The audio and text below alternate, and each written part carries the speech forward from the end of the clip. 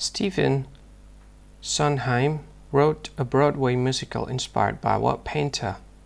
Stephen Sondheim wrote a Broadway musical inspired by what painter? And here are some options for the answer.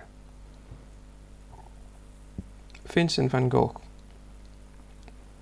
George Seurat, Pablo Picasso, Claude Monet. So from these four options, Vincent van Gogh, George Seurat, Pablo Picasso, Claude Monet, which one is the correct answer for the question? And here is the answer for the question. The answer is George Seurat. So that's the answer for the question, George Seurat.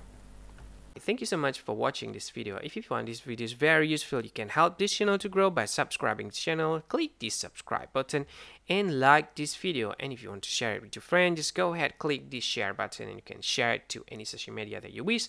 And if you want to comment in this video, just go ahead, find comment section and comment, say whatever you want in it. I think that's all of it. Thank you so much for watching this video and see you again in another video. Bye bye.